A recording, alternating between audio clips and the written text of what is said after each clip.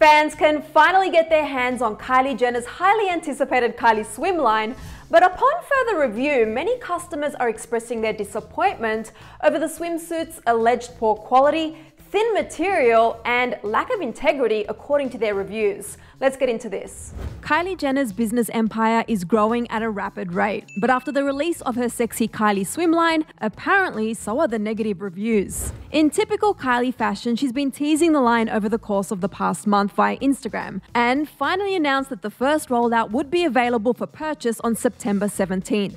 Fast forward to Kylie's swim release day and the orders came flooding in, ranging from cutout one pieces to sexy barely there bikinis, selling for an average of $85 a pop. After getting their hands on the yellow Kylie swim box, however, many users are posting their reviews of the products to social media, more specifically TikTok, and have a lot to say about so little material. One swimwear designer named Jessica Anderson shared her review to TikTok and Reddit, and before even having tried the one piece on, she pointed out that the material is so thin you can actually see the Kylie swim tag from the outside of the suit. Jessica also pointed out how narrow the front bottom coverage is compared to other swim bottoms, telling viewers, "I just personally don't know anyone's body that this would work for." Jessica then debuted the bathing suit while wearing a bodysuit, which one Reddit user pointed out was very telling that she had to wear something under the suit to model it. Jessica's final verdict was in, and while questioning how she would ever wear this confidently in public, knowing her entire body is on display, she also admitted to being very disappointed in the fact that the suit had no liner, was completely see-through,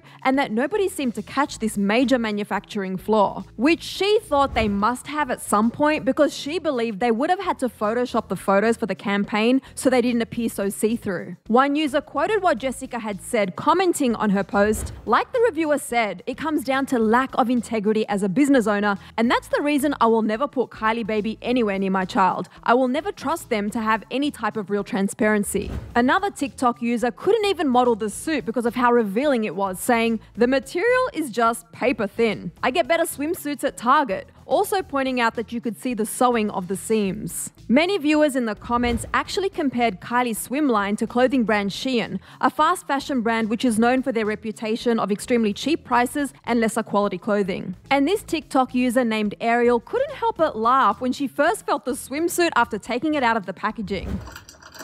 Okay. She thin, y'all. Oh my God. Okay. Before even trying the merch on, Ariel also claimed it was see-through and that it gave, quote, stripper store vibes. And once actually putting it on, the same sentiment was felt. I feel like TikTok might take this down. I don't know, but I just paid $80 for something I could have got at the stripper store. She went on to say it's cute, but she wouldn't be able to get into the water, and joked that she might get arrested at the beach. Well guys, based on these customer reviews, it seems the verdict is in, and if you were at all concerned about a potential wardrobe malfunction, then this might not be the bikini for you, based on these reviews. But hopefully this customer feedback gets back to Kylie and hopefully gets taken on board for future drops.